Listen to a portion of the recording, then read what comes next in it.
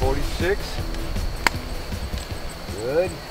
I think we're armed. Well, it's working. I took so long, it just took a picture of me, so I got 2 minutes to get out of the way.